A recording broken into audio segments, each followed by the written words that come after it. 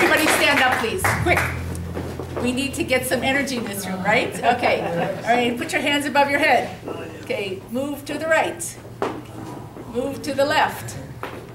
Move to the back. And now let your hands just come over and fall down to the floor. Don't worry, just bend your knees a little bit so it's not tight, and just let them drop, drop, drop, drop, drop, drop.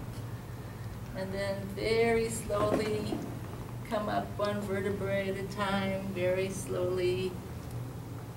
Thinking about your body, which you haven't been thinking about for the last 2 hours, okay? Roll your shoulders back, right? Okay, and now go find someone that you don't know and introduce yourself, please.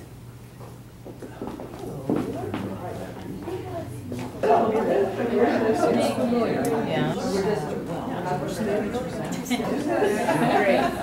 Okay. All right, so now what you've just experienced is Interfaith 101. And I'm going to teach you one of my 2 main mottos. And you're going to learn it because it's very short and sweet. And it goes like this. Strangers are people we haven't yet met. All right, try it with me. Strangers are people we haven't yet met. One more time without me. Strangers are people we haven't yet met. Bravo. Now, there's no one in here who's a stranger. And that is actually the basis of the work that I've been doing for almost 30 years. My particular fascination and my passion and my dedication is to working with people of all different backgrounds, faiths, beliefs, cultures, ethnicities, races, ages, genders, bringing them together and then masterminding, brainstorming together, and creating an event that will enhance the life of the community and, of course, of the world, ultimately.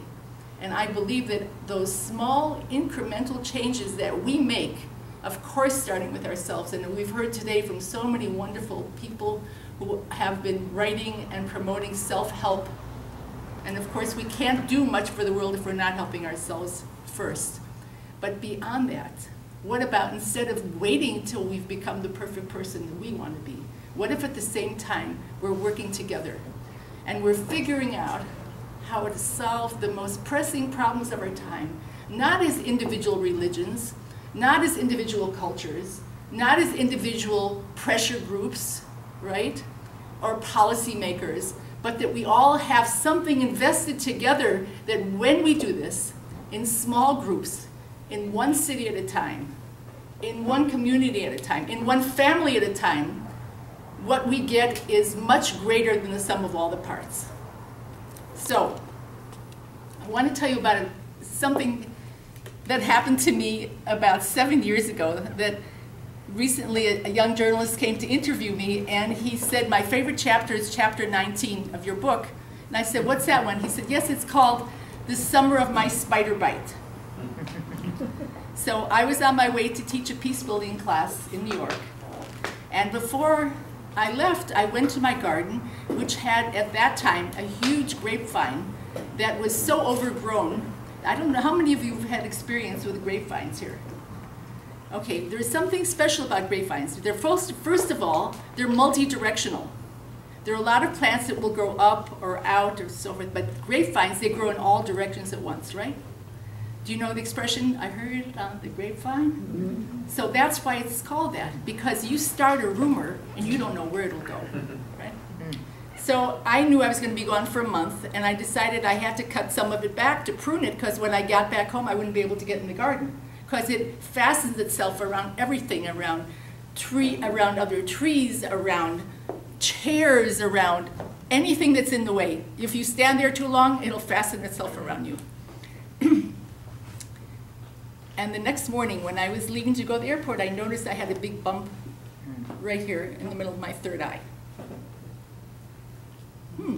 I didn't have time to deal with it, so I put some alcohol on it, and I took the plane to New York. And I discovered that it was actually a spider bite. and it got big and inflamed and red, and I had to go to the hospital, and I got some medication for it, and I was told that I was lucky that it could have been fatal. We don't know what spider it was. But what happened after that was worth all the time I spent suffering and all the pain and the itching. Because what happened is that whomever I met, they saw something else. So I met one person, a Muslim, who said to me, "Are you Muslim?" And I said, "No, I'm Jewish." And they said, "Oh, I thought you had that bump from putting your head to the floor 5 times a day." And then when it got really red and it was centered like that, I met someone on the subway who said to me, "Are you Hindu?" And I said, "No." She said, "Oh, I thought you were wearing a bindi." You know, the little red spots that the women put for decoration, right? And then I thought, well, there's this old method I heard about treating these kind of things. I'll put some clay on it. And so I put clay on it. And I met another woman who said to me, "Oh my God, is it Ash Wednesday already?" "I'm a lapsed Catholic," she said. "I didn't realize it was so soon." I said, no, it just. And then I finally went to teach my peace class. And the students there said to me, "There's someone living here on campus, and he is a Native American, and he's a shaman, and you need to go and see him." So they took me to see him, and he came up, and definitely an arrowhead. "Do you realize that you received a shamanic initiation? Because it's in your third eye." And I said, "Yes, I do. I felt that it was something special." And he said, "Do you know what that means? That means you've been initiated, you have a special task. You know what that task is?" I said, "Yes, and it has to do with everybody's reaction to my spider bite." Because if everybody saw himself and herself in me, that means that you are in me. That means that I am in you. And if that's true, how can we be having so much violence in the world? And what can one person do to make a difference? One person. So I'm going to teach you a little bit of physics. And the reason I do that is because we all think that physics and spirituality usually have nothing to do with each other. But I'm going to show you now, in the manner of moments, how one physical law is actually the basis of all spirituality. So, you ready to play with me? Yes. Okay. Everybody raise your little finger. Okay. Now, do you know what just happened? In that one small, tiny movement from here to here, you caused all the molecules in the rest of the world to rearrange themselves to accommodate that little movement. Are there any scientists here? Whenever I ask that question, there are scientists, they always say, "Oh yes, that's true, that's true, that's true." It's the law of physics. Okay. It's the law of spirituality too. It's the basic law of spirituality. And if that's true, that means that every small, profound act that you do in your life has the capacity to change the entire world. Let's just think about that for a second, okay? Every small, profound act that each of us does has the capacity to change the rest of the world. You never know when you're speaking, if you're with 2,000 people or you're with 4 people, what's going to be the effect of that encounter. So I was in Eugene, Oregon, giving a talk. There were 6 people there, and I said to myself, doesn't matter, right? And I asked everybody to meditate with me after I showed them the law of physics and spirituality. And then I asked them, during your meditation, I'd like you to think, what is the one small, profound act that you commit to doing before you leave here today? It can be small, but I guarantee you it'll be profound. It can mean watering your neighbor's lawn, the neighbor that you haven't gotten along with for the last 20 years. He went out of town and you saw the lawn needed to be watered and you did that for him, right? It could be going to your dry cleaners who's Muslim who you've known for the last 5 years and you've never asked him how many children does he have and when is Ramadan coming.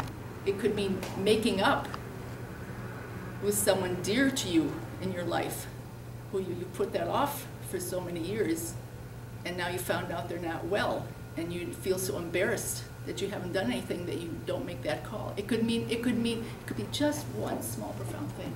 So I gave my talk, we meditated, I asked them to think of something, and there was a young woman by the name of Emily. She was only 25 years old. And after it was over, I sold copies of my book, I autographed the copies, she bought one of them, and 4 months later, this is what she wrote me. I thought about what you said, I went to the local interfaith organization I joined, I volunteered to do a new program, and now we are serving breakfast to 6,000 homeless people every month.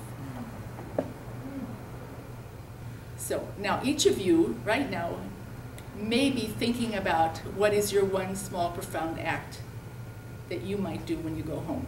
Now I'm asking you to think about something that will make you a little bit uncomfortable if you do it. And I'm going to ask you to promise to tell one other person in the room, maybe not this moment, but within the next few days, to call that person and say, what is that one small, profound thing that you're willing to do to stretch yourself? I call this Interfaith Pilates. What makes it Pilates? Everybody who takes Pilates, what's the principle about Pilates? That you stretch from your core. Right. And when you stretch from your core, we know we get uncomfortable, because if we haven't stretched and we're not uncomfortable, we haven't done our exercise, right?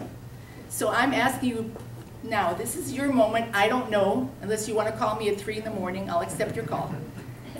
I'm asking you to make a commitment and to tell one other person here in the room what it is that you're willing to do when you leave here today. You have no idea what the ripple effects may be. So how many of you are willing to take on that commitment when you leave here today? Please raise your hand. Okay, thank you. So I'm just about finished, but I want to share my second favorite motto. So my first one is, strangers are people you haven't yet met. Okay, and here's number 2. Just a second, I have to go behind the quick change curtain.